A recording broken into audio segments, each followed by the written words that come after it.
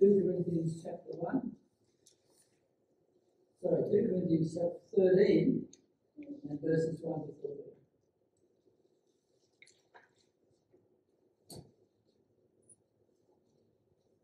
This will be the third time I'm coming to you. And this is Paul speaking, of course. This will be the third time I'm coming to you. By the mouth of 2 or 3 witnesses, every word shall be established. I have told you before and foretell as if I were present the second time, and now being absent I write to those who have sinned before and to all the rest, that if I come again I will not spare, since you seek a proof of Christ speaking in me, who is not weak towards you but mighty in you. For though he was crucified in weakness, yet he lives by the power of God. For we also are weak in him, but we shall live with him by the power of God towards you. Examine yourselves as to whether you are in the faith. Test yourselves. Do you not know yourselves that Jesus Christ is in you, unless indeed you are disqualified? But I trust that you will know that we are not disqualified. Now I pray to God that you do no evil, not that we should appear approved, but that you should do what is honourable, though we may seem disqualified. For we can do nothing against the truth, but for the truth. For we are glad when we are weak and you are strong. And this also we pray, that you may be made complete. Therefore I write these things being absent, lest being present I should use sharpness, according to the authority which the Lord has given me, for edification and not for destruction. Finally, brethren, farewell. Become complete. Be of good comfort. Be of one mind. Live in peace, and the God of love and peace will be with you. Greet one another with a holy kiss. All the saints greet you. The grace of the Lord Jesus Christ and the love of God and the communion of the Holy Spirit be with you all. Amen. I sometimes say to my partner in the street outreach, here we go again, a couple of fools for God. That's what you feel like when you go out. Listen to these words that Wendy read from the first chapter of 1 Corinthians today. For since in the wisdom of God the world through wisdom did not know God, it pleased God through the foolishness of the message preached to save those who believe. So according to God's word, standing here before you this morning, I'm engaging in an act of foolishness. I'm God's fool to be engaging in preaching today. That's what the word says. But if we go to the last chapter of 2 Corinthians, we can see just how serious it is to be involved in gospel preaching, even if it's foolish. 2 Corinthians chapter 13, verse 5 appeals to us all with these words. Examine yourselves as to whether you are in the faith. Test yourselves. Do you not know yourselves that Christ is in you, unless indeed you are disqualified? So how serious is that really? Very, very serious. To be saved for eternity in the presence of God, or to be disqualified. And that means to hell for the same eternity. It's final. How serious is that really? Because of the seriousness, someone once said that every time a preacher preaches, he should preach as though it's the last time he's ever going to say anything from the pulpit, the last time he's ever going to preach. That's how we should preach. It's that serious. So I want to speak to you today from verse 5 and plead with you about some very serious matters as though this was the last time I'm ever going to preach a sermon. I wonder if you've ever heard of George Whitefield. He was a friend and colleague of John Wesley in the 1700s, born 1714, taken to be with the Lord in 1770. And under these men and just a few others, God worked a wonderful awakening, a spiritual awakening in Britain and in the American colonies. Whitefield, in 34 years of open-air preaching, covered all the large towns in England, some of them several times, and most of the small towns as well. He visited Scotland 14 times, Ireland only twice. 7 times he crossed the Atlantic to preach in the American colonies. And the amazing response to his foolish preaching, it was foolish, that's why the church banned him. The amazing response to his preaching helped lay the foundation for the Christian culture in the beginning of America and in its unique constitution. It came out of Christian principles that came from this awakening. It's estimated that in 34 years, Whitefield preached publicly 18,000 times.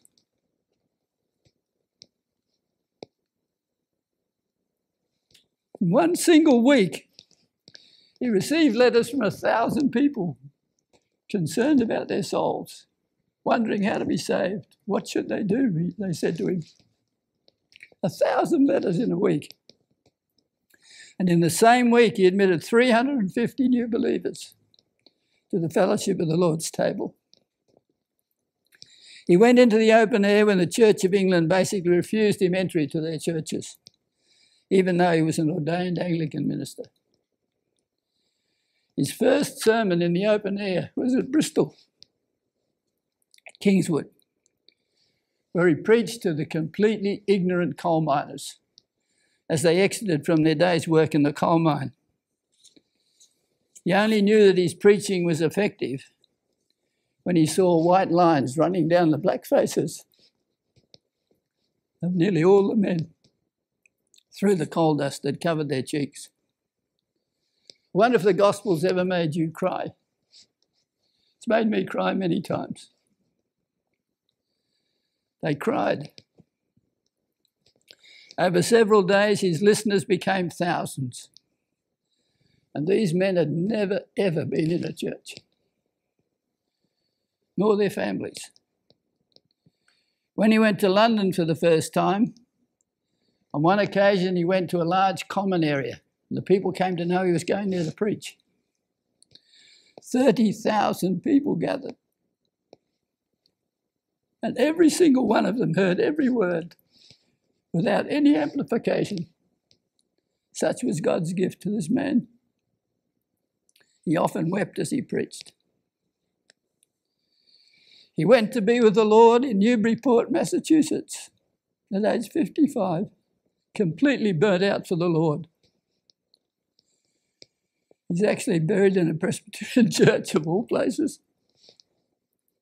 He went to the Lord after he preached his last sermon from this verse. And this is our connection this morning. From 2 Corinthians 13, verse 5, pleading with his listeners. I don't know what he said in the sermon. Let me read the verse to you again. Test yourselves to see if you're in the faith. Examine yourselves. Or do you not recognize this about yourselves, that Jesus Christ is in you, unless indeed you fail the test? Examine yourselves, this verse says.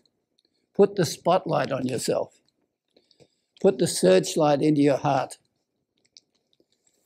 Examine yourself under the microscope. That's what it means. What sort of questions should you ask to do this? I'm going to highlight 3. And let's remember that Satan is the great deceiver of the human soul. He hates it when God saves a person through Christ. He does everything he can to turn a soul away. So don't let yourself be deceived. Don't let Satan deceive you. He hates it. We're dealing with the issues of life and our eternal destination. And there's no coming back, friends. You can't come back for a second try. This is it. This is it. As you are when you leave this life will determine whether you spend eternity in heaven or in that absolutely awful and horrendous place called hell. Remember, there's no entry to heaven unless you arrive at heaven's door in a state of perfection. Good is not good enough. You can be a good person, but when you get there, you have to be perfect. And there's no other way to be perfect except you are clothed in the righteousness of Christ because of what he did on the cross and what he did in his resurrection from the dead. There's no other way. If you're not in Christ and Christ in you, there's no hope. That's the only way. Because heaven is perfect. There's no sin there. We can't take one single sin with us into heaven. They all have to be left behind. All carried on the cross by Christ. Good is not good enough.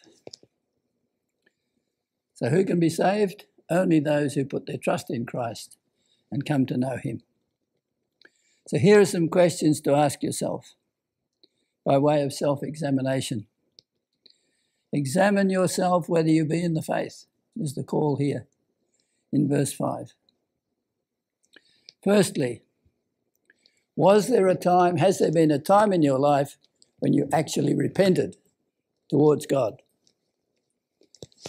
and handed control of your life entirely to God? That's what repentance means. Everything handed over to God.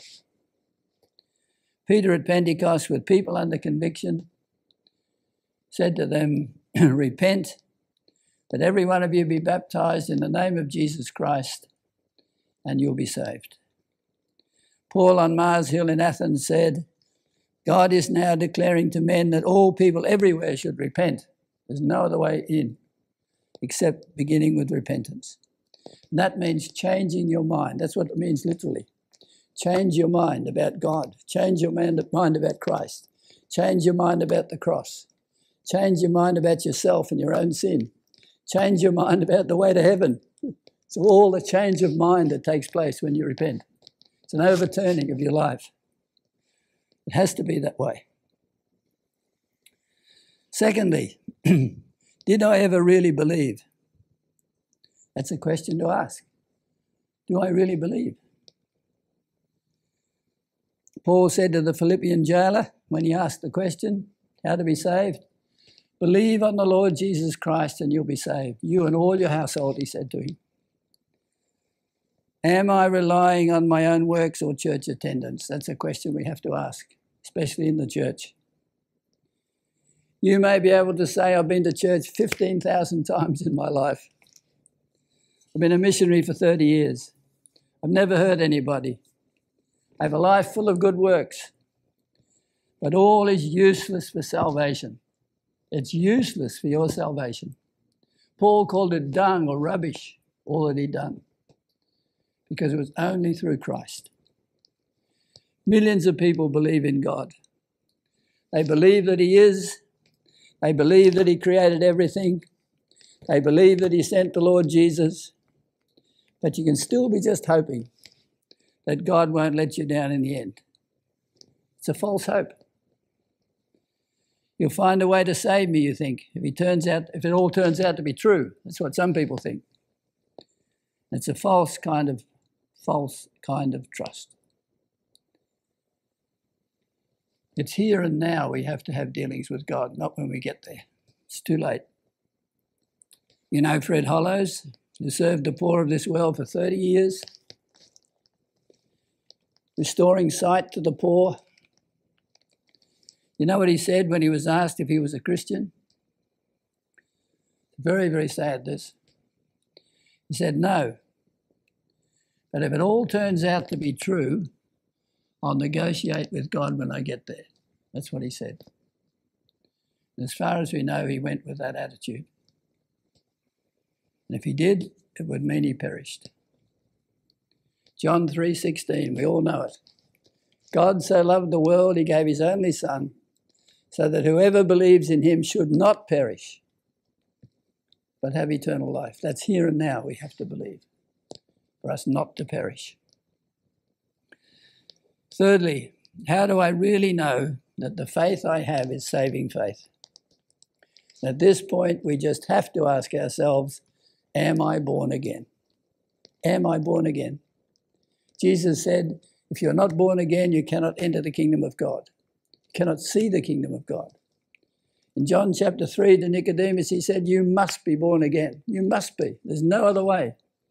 You have to have new life in your soul. Whether it's a momentary experience or whether it's without knowing exactly when.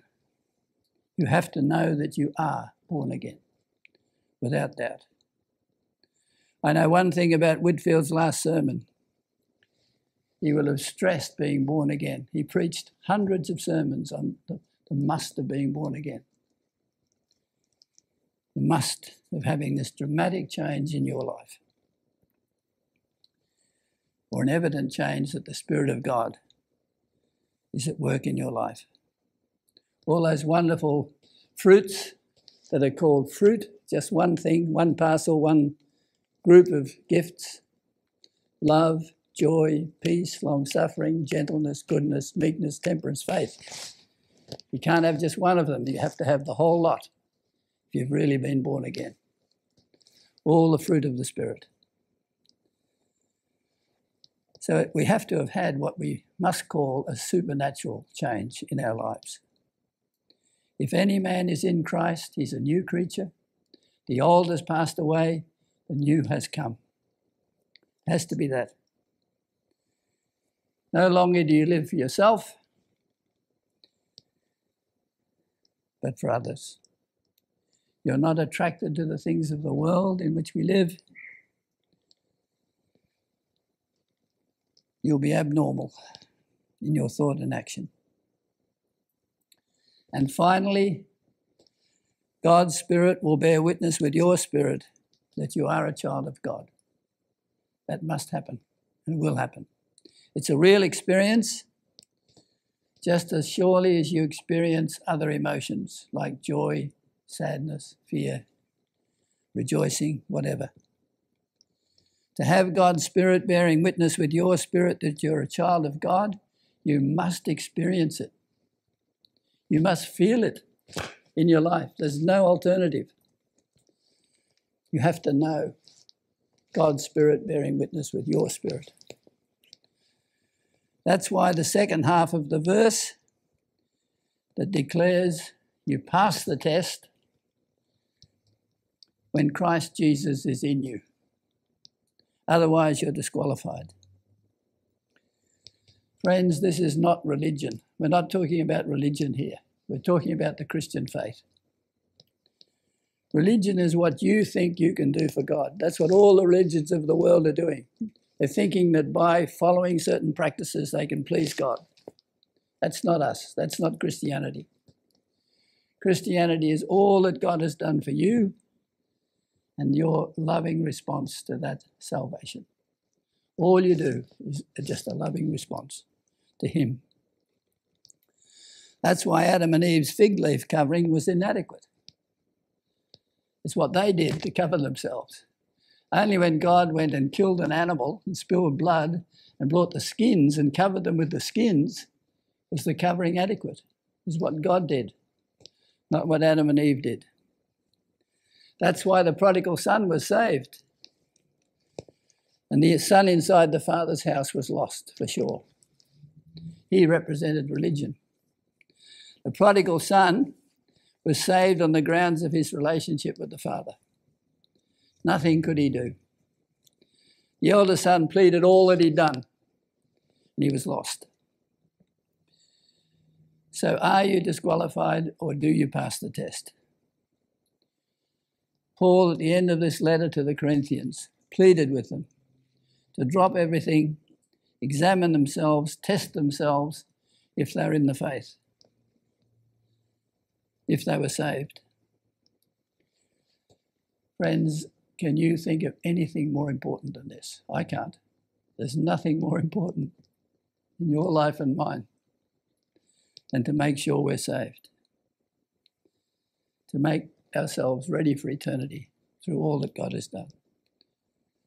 The cemeteries of the world, we could say, are full and overflowing with people who cry in agony, pleading for another chance if they could have it. It's too late. Like the rich man and Lazarus. Send somebody, please, to cool this flame. Go and tell my relatives that they don't come here too, is what he said. You have to take your chance while you're still here, while I'm still here. We've got no choice. And on this Sunday, when we remember his triumphal entry, let's be honest with ourselves. Beware of self-deceit, because there's no more important matter in this whole world. Don't be content with a false sense of security. When I used to visit the prisons here in Victoria in the 90s, I remember the governor of the Barwon jail in his office, and sometimes I went in there just to greet him. In big print over the back of his chair, right across the wall of the room, was the words, "This prison is protected by a false sense of security." And that's what happens to us so often. We think we're protected by a false sense of security. Take time to test yourself. And if you're disqualified, come to Christ in repentance and faith, and in such a way and with such earnestness that you'll be really born again and saved. Become a completely new person in Christ. Don't just be religious. Don't just be a church person, hoping it will all be well, because it won't be if you don't have Christ in you. There's nothing more important in life or in death for every human soul. And that means you and it means me. Examine yourselves whether you be in the faith. Do it today. Do it this triumphal entry day. Let Christ have a triumphal entry into your life. Everyone must do it. Be earnest. Make sure you're saved. Everyone do it. Amen. Let's pray. Heavenly Father, thank you for all that you've done for us in Christ. It's so easy to say that, Lord, and not even feel it. But we do say it with love and gratitude, still not fully understanding all the implications, still not understanding how it worked, except it does work. You do apply this salvation to our lives. And Christ is in us when we surrender to him. Thank you, Lord, for this wonderful work.